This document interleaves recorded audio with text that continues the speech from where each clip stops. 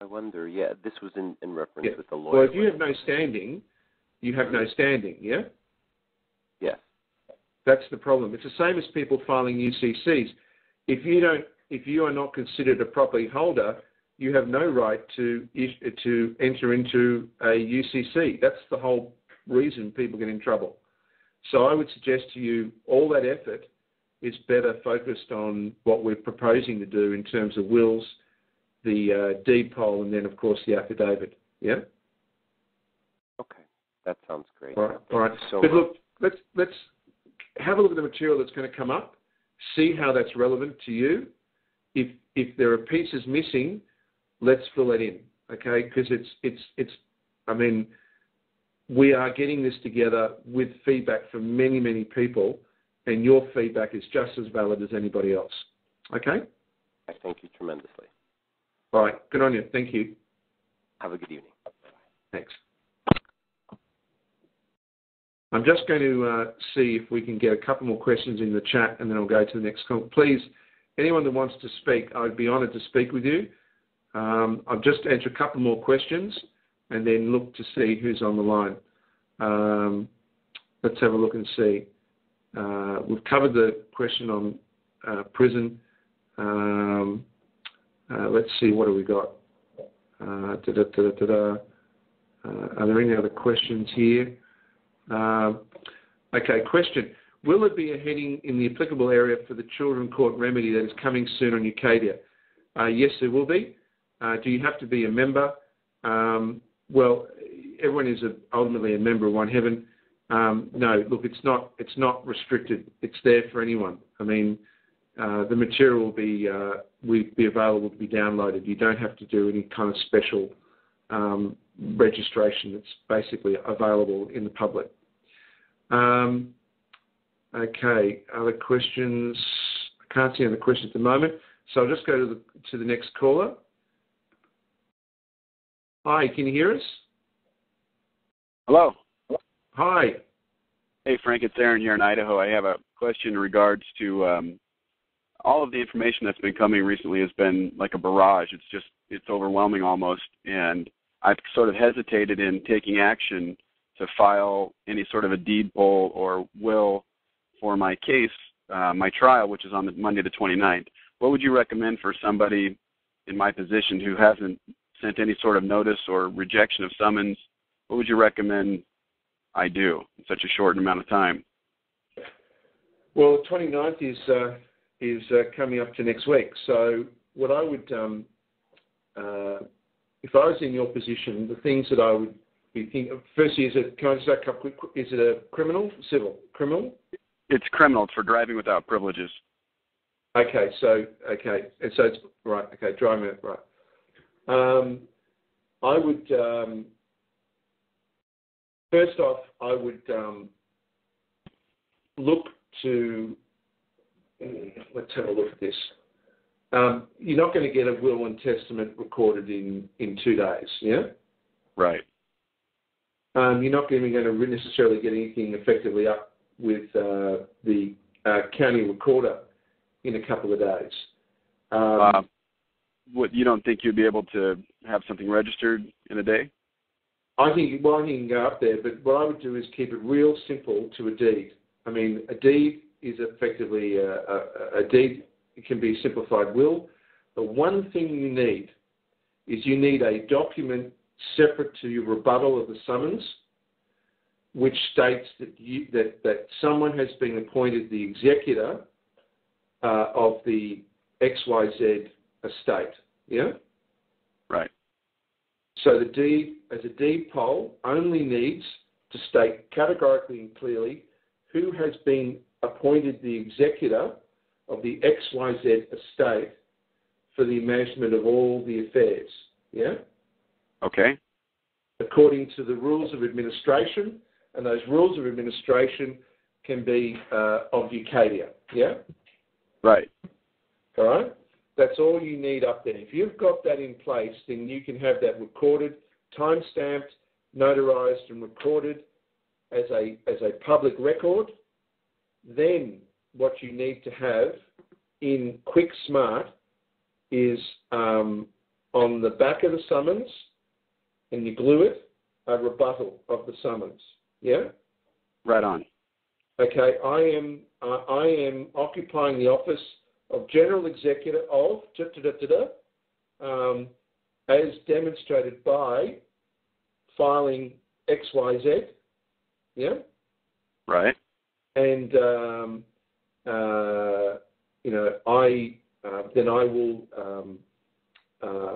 I reject the presumption of attendance in the capacity of any trustee. As General Executor, I order the court to have this matter set off administratively, as there is no valid cause. Should I attend, it shall be by special invitation. If it's not resolved, special invitation, where I'll be appointing, coming as executor, and will appoint the appropriate magistrate as the trustee to have the matter immediately discharged with extreme prejudice. Okay? Keep it real simple. I've just thought of that off the top of my head relative to you, and I may have mucked up a few of the words, but it needs to be really, really straightforward and simple. Don't go on about, God gave me this, or, according to the Bible. Just keep it real simple, yeah? So that they know you are the General Executor, you've given an order, you've rebutted the summons. They should set off the matter now. If they don't set off the matter and you are forced to stand up, then when you stand up, you'll be appointing the magistrate or judge in front of you as a trustee. I'm the General Executor. I'm appointing you as my trustee. I now order you to have the matter set off, discharged with extreme prejudice. Thank you very much. Okay? Yeah, very, very good. Now, I have one more thing to add to that, and that's as a General Executor, we kind of discussed this before, a General Executor should not be setting foot in a courtroom except unless they're forced or threatened. What if we appointed somebody to fill that position for us? Would that put them in some sort of jeopardy, or would that be maybe No. I mean, the court, look, the couple of things come into play. One, if we don't give them due notice, then how possibly can they know who's acting as an executor? Yeah? Right. Right? And if we don't appoint them, then we leave them no choice but to act in a defensive way in the courtroom, because we're effectively accusing them of being executor sans tort. Yeah? That's correct. And if you're changing them as executor sans tort, and you had the knowledge then to pursue that, then that could be the end of their career. Yeah. I mean, you're threatening their whole livelihood. Yeah? I agree. Right. Okay. It's you've got to see it from their perspective. Yeah? Absolutely. So if you're going to appoint someone as effectively an executor or your administrator, yeah, right, which is someone that has the powers of the executor as an agent, then you've got to give them notice. Yeah. And no, the court would be very foolish, if done properly, to threaten such an individual. Yeah? Okay, I'm with you 100% on this. I think I'm tracking pretty good. Okay. Well, good luck with what you're doing. One more question, Frank. Question.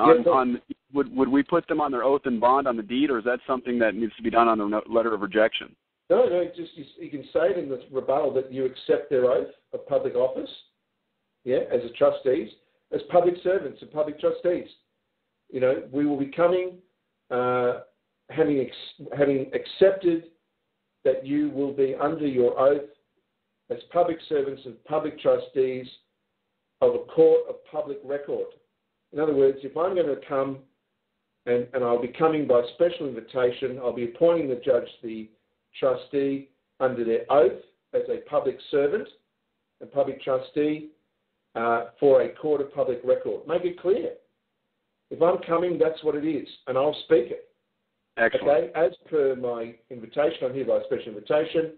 I declare, as I stated, this is a court of public record, if there's no objection, and I accept your oath as a public servant and appoint you public trustee, as a trustee of this matter.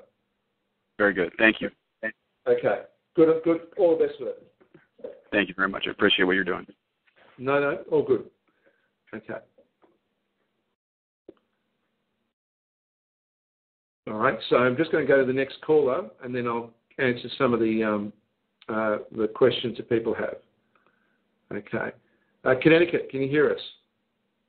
Hi. Hi, Frank. I'm calling from Connecticut, and I am thankful for all your information, and I just am a little bit confused on the EDP. And when you finish doing the EDP, then how then do you survive in their system, as in having commerce, driving, traveling, passports, etc.? Okay, good question, and I'm glad you asked.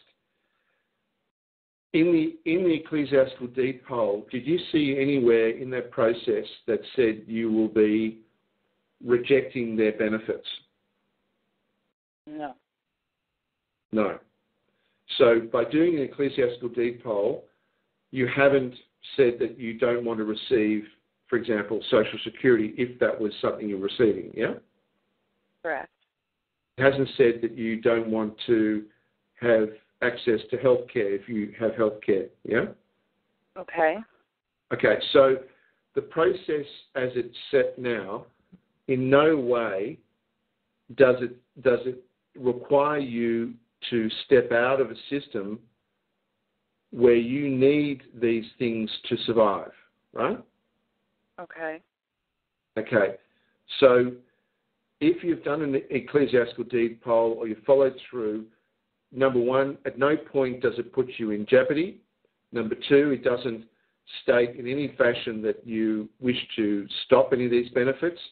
All you've done is stated your intent in a particular way as to knowing who you are, what you are, that you are in fact the executor in control of your own affairs. What we're now saying is the ecclesiastical deed poll process, whilst it is clear in its intent, we are battling a system that is like something out of Willy Wonka or some Harry Potter. There you go.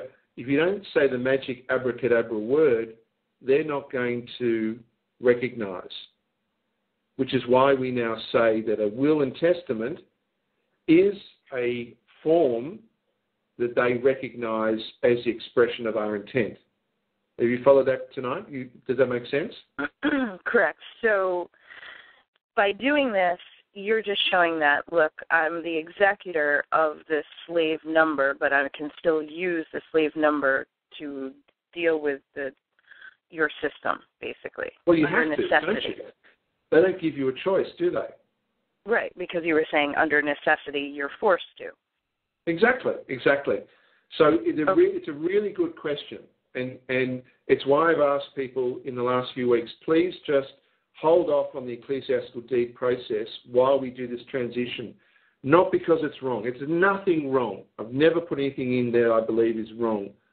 It's just that there is a set of kind of rose-coloured glasses that the public servants of the Roman system recognise, and we are going to conform to that, and we're going to test them on that. If this is genuine remedy, we will conform to that and make clearly our intent in a form that they recognise. And they will either comply to their own rules or they won't. But there will be no reason for them to deny. And if they do, then, hey, look, at the end of the day, I've always said, at the end of the day, when we strip the law from them, we'll just be dealing with criminals and pirates, right? Correct. But until we get to that day... Sorry? Can I ask you another question that's been really driving me nuts? No. Okay. So I've been doing a lot of research, and I see that there are some people that they use the private side of documents or bills or tax bills or things of this nature, and they sign it on the private side, and they're literally like selling their signature to balance or adjust the accounting debit Right.